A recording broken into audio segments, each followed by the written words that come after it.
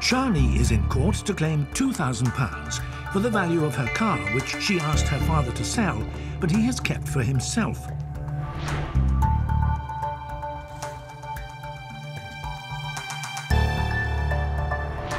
Defendant Carl disputes owing this amount and says as he has allowed her to live with him rent-free in lieu of repayment, he owes nothing.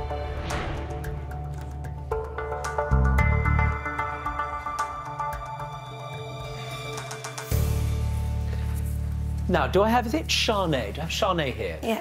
And Carl, correct? Yes. You're her father, aren't you? That's correct. Very young. You look very young indeed, sir. Talk slow, talk slow. Sorry?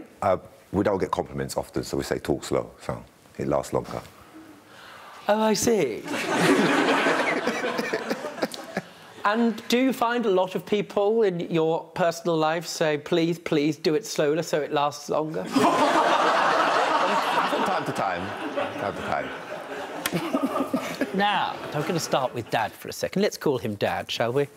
I've read your response, Carl, and one of the things that you leave out is something terribly important, which is something rather special about Shanae. You must be enormously proud of her, correct? Yes, I am. On a scale of 1 to very proud being a 10, where would you put it? Very proud. 10. Yes, 10. It took you a while. And you're right to be, because, Shanae, you're a student, correct? Yes. And how long have you been a student? What are you studying? I'm studying psychology and I'm in my final year. Yes, but, madam, you're not just in your final year studying psychology. Lots of people show up to get an ology, you understand. You've also explored the world. And you've done that in a way which I know a little bit about. You applied to the Erasmus course, correct? Yeah. Can you explain to me what the Erasmus course is? So you can travel to different unis around the world. So Yes, but you don't just show up. This is not a package trip. What do you go and do? to study, and you can learn the language, integrate into the society of whichever country you choose to move to. Extraordinary, correct? Very. You could have chosen anywhere in the world. Where exactly did you choose, please, Shanae? So I went to the Netherlands. Yes, I know you went to the Netherlands, but what particular city? I lived in Nijmegen and Amsterdam. Amsterdam. Now, you see, when I get people on my show and I say, why did you go to Amsterdam? And the answer to that question is usually as follows. In your case, it was to learn the language, correct? Yeah. Because it's one of a number of languages you speak. What are they?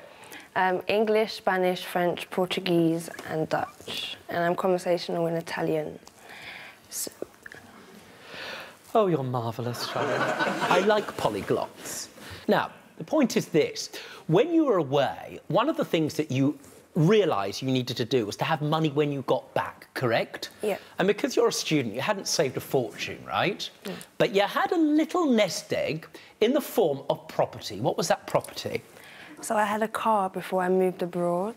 What car was it, please, madam? A Renault Megane. Now, what was the value of it? I bought it for £2,300.